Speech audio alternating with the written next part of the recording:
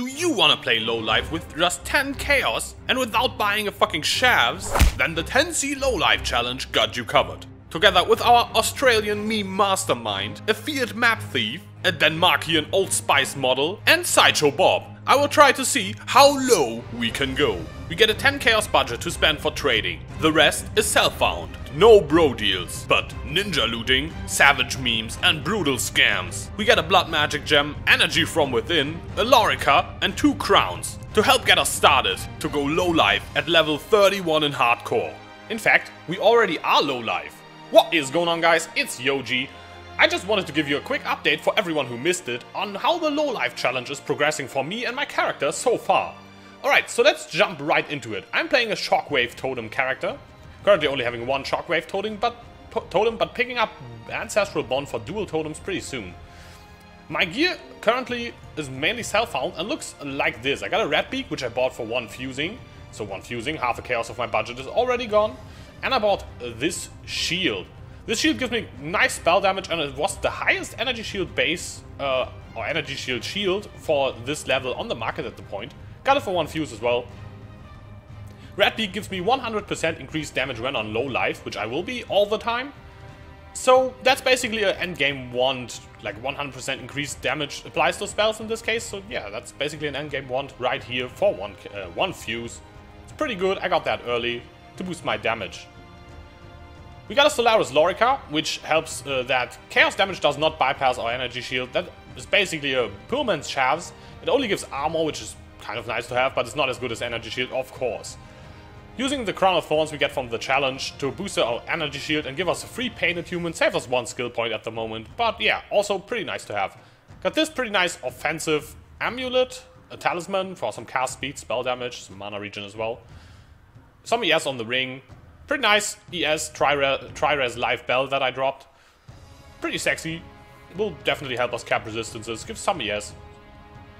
Probably gonna replace this ring pretty soon for a Lori's Lantern, which gives us some nice benefits as well as great resistances. Random ES gloves I found. Some random movement speed ES boots.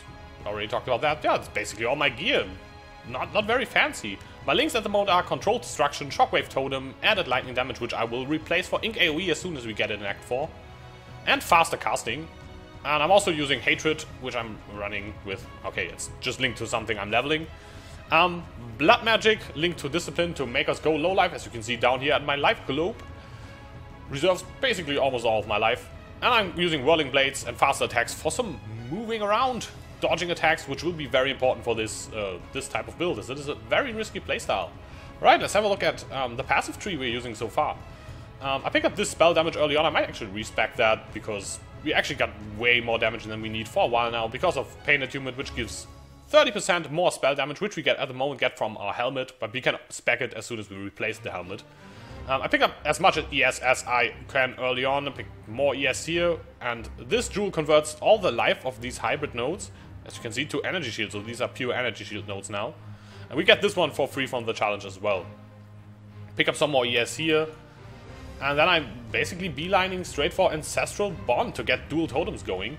On the way, picking up some AoE. I might pick up this AoE pretty soon, and as soon as I get dual totems, I'm probably gonna pick up this damage. Or go straight up here to get more ES, put another energy from within here and make this ES as well. But yeah, at the moment the next plan points I maybe get this for some ally resist as soon as we reach Cruel.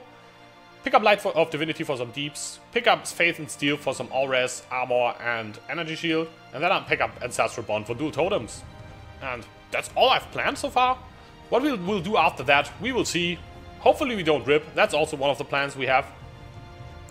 If you want to see us play this low life challenge, us is Ziggity, Xenocide Genius, Pox, and Lifting Nerd Bro, and of course myself. You can check, for example, my Twitch channel out, twitch.tv/ItsYoji. Follow me there if you don't want to miss the challenge. We will be streaming this every day of the next week at around 9 PM Central European time. We will start each day. I hope to see you there. It will be great fun. Last day was insane fun as well. So yeah, I am Yoji, and I will see you soon.